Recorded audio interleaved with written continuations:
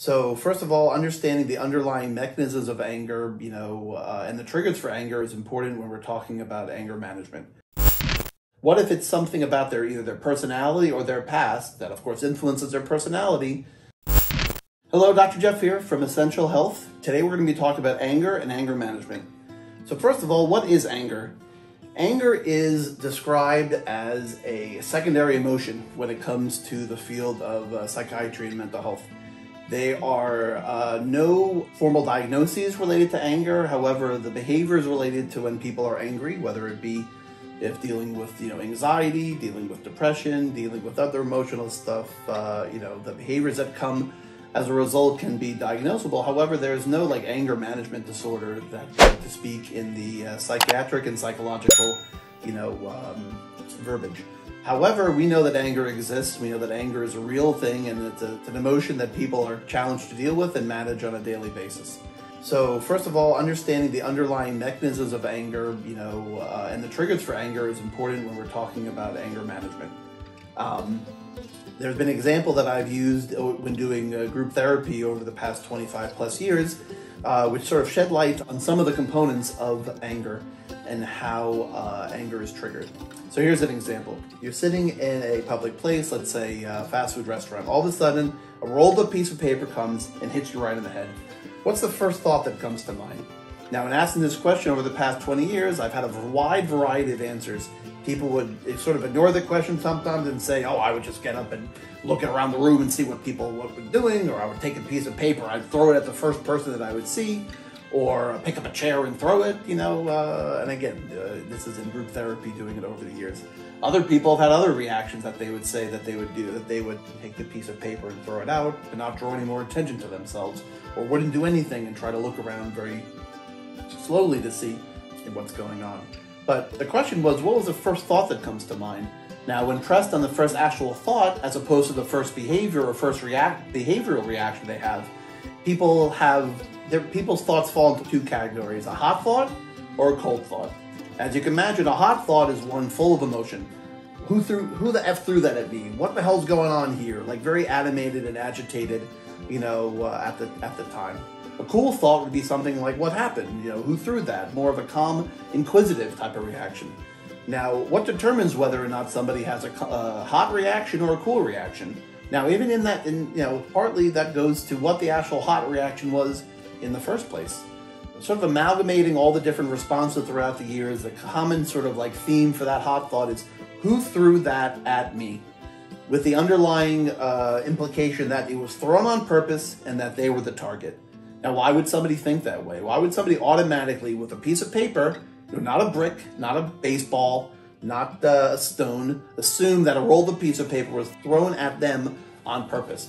Maybe it's not about the actual situation, at hand. Also, maybe it's not also about the environment. I've had plenty of people over the years give a variety of answers. Well, in a public place like a McDonald's, they might assume a benign thing. But if they're at school, they might assume somebody's teasing them. If they're in the workplace, they would assume one thing versus if they were in a courthouse or their home or something else.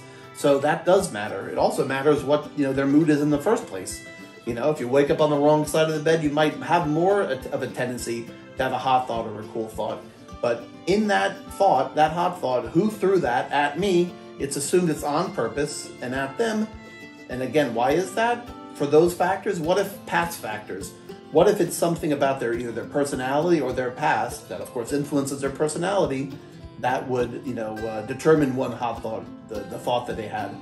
What if they were picked on in the past? What if they've had experience of being teased? What if they, are very insecure about themselves one way or the other? That might predetermine or predispose them to have that hot thought, as opposed to another person who didn't have the reaction or might have a very benign experience, might say, oh, what happened? What was that? More of a surprise type of reaction. Of course, if somebody has a hot thought, usually they're going to have a hot emotion, and usually after that being anger, and usually after that have a hot reaction. And if the reaction versus who threw that of the inquisitive person, or who the hell threw that, and they start getting up and animated and coming at and looking around the room and coming at that one person that they think that was doing it, that could be the definitive reaction that then spurns the other person who, again, rolled a piece of paper. Maybe someone was trying to be Mr. Basketball or misses basketball and missed the basket and hit the person by accident. Somebody's going up to apologize, but instead the person who gets hit is all agitated, says, "Why did you do this?" Then the whole domino effect can happen. So in sum, that's one sort of generic or example to elucidate the sort of the dynamics of our anger reactions. People think it's 0 to 60. Action happens and a reaction is the behavior, but that interpretation of that situation goes a long way. So in anger management training or practice, a lot of times it's first determining what are those triggers. What about those events that trigger these underlying, thoughts, these underlying issues, insecurities or otherwise, and how can we work from the bottom up to try to understand that, to work on those insecurities. Then also from the top down, we can understand what are those triggers. Do we have to avoid other people, or, do we have to work on those automatic thoughts? And sometimes we can't control the first thought, but we can control the second thought. If the first that who the hell threw that, it's like, well then, okay, hold on a second. Let's look around. If it's a 5-year-old kid or a little baby or something who did that, that would warrant a different reaction than it's somebody that a peer that's looking at you and pointing a finger and laughing while you're doing it. Then you can at least be in control of your reactions, your behavioral reactions, after you calm yourself down and work on the triggers and the hot thoughts and the anger that you experience. For more topics like this, please look at the links that are provided below. And if you want, and you or a loved one need any help with anger, depression, anxiety, or any other mental health issue, please look at the information below and contact us.